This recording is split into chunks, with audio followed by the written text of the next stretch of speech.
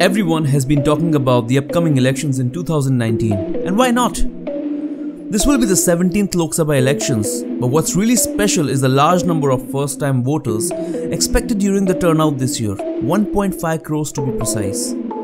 This is great news for the country. This is historic. The Election Commission of India has released a statement saying that almost 90 crore people in this country are eligible for voting, and this is huge. But who will you vote for? We all know about the quality of candidates being fielded everywhere. There are issues with their competency, or worse, they are either corrupt or have criminal backgrounds with a few cases pending against them. The Election Commission of India has issued a directive in 2018. Parties and their candidates must publicize their criminal background. This is going to be true for Lok Sabha elections in 2019 as well. The candidates with criminal antecedents will have to publish the criminal records in newspapers and television channels at least 3 times during the election campaign. But it does not ban these candidates. Just look at the state of Jharkhand, for example. During 2014 Lok Sabha elections, of the total 236 candidates in Jharkhand, 62 had declared their criminal records. Of these 62 candidates, 40 had declared being named in serious cases, including murder, assault, and kidnap. What's the point of being aware of this information when you can do nothing about it? What happens when there is little choice in a smaller constituency or a state? These kind of candidates are still allowed to stand for elections, and voters will cast their votes for them. Nothing changes. Not voting for them at all is a logical way to go. But what happens when there is no option to choose between a murderer and a kidnapper? That's where NOTA comes in. NOTA, or none of the above, was an important step in the maturing of Indian democracy.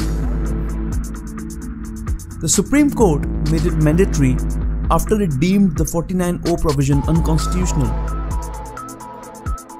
Before the NOTA, provision 49O helped account for negative voting, but it did not hide the dissenting voter's identity.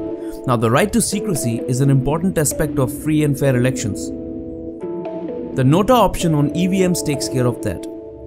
Now, the purpose behind the introduction of NOTA was to ensure that the political parties field good quality candidates. Many candidates are still corrupt, many candidates are criminals, or waiting to be proved so in court. Many candidates are just puppets who do not want much during their term. The system is not good enough.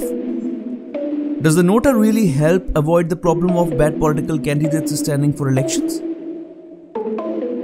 Well, NOTA helps avoid false voting. After lots of effort, the Election Commission of India has been able to address the false voting or fake voting with NOTA. NOTA also increases participation. The voting net in the country increases with people being given the right to vote their disapproval at least. But what else does it offer to those among us who are tired of the current system and want things to change completely? The NOTA helps voters raise their voice against current candidates. It sends a message to our political representatives in our constituencies that we are not happy with them. But this is not enough. Why?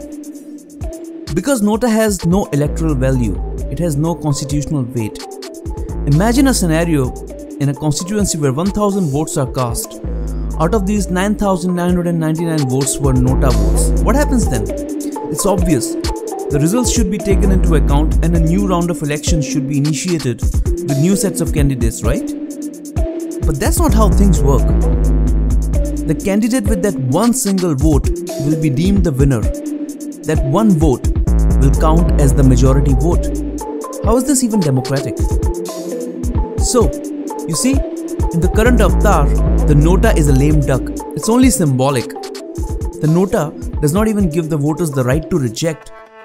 Now, this is just an extension of our fundamental right for freedom and expression. Why else do we vote? We vote to see change.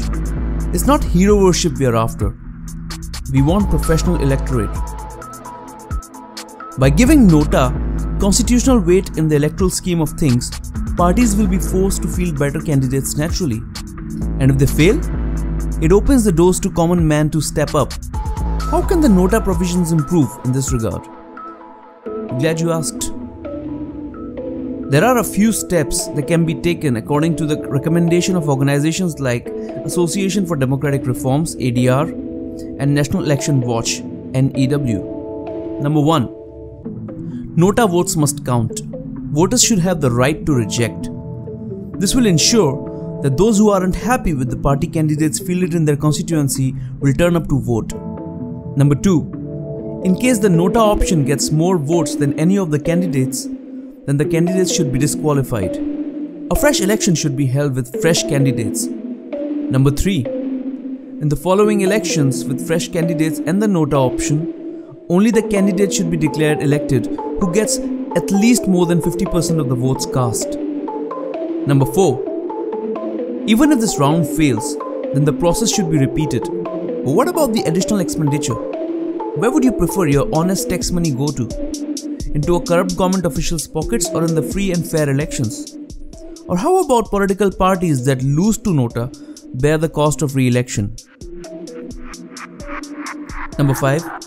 Well, the last suggestion is a radical one. Along with the above provisions, there should be a right to recall. As per this right, voters can recall candidates they have elected.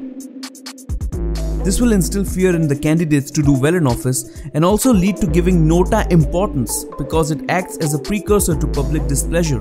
Currently, right to recall does not exist in the electoral process in the country, which only weakens NOTA. Now, this may appear to be a difficult process, but it will nudge the entire system in the direction. This will help ensuring better candidates with better representation for us voters, lesser influence of sectarian votes. This will end vote bank politics. Still not convinced? There are some facts. In the 2017 Gujarat Assembly elections, the total vote share of NOTA was lesser than only BJP, Congress and independent candidates. In 118 constituencies, NOTA polled the third largest vote share after BJP and Congress. In the 2018 Karnataka Assembly elections, NOTA polled more votes than some parties with nationwide presence such as CPIM and BSP. In the Madhya Pradesh Assembly elections of 2018, 12 of the 22 constituencies saw NOTA win more votes than the victory margin. In these constituencies, the BJP candidates lost. This indicated a clear dissatisfaction of the MP electorate with BJP. There are many more such facts. Now imagine a scenario where NOTA gains constitutional weight. The system will set itself right. The mandate will drive itself. This is a call for quiet revolution. This is India. Thanks for watching.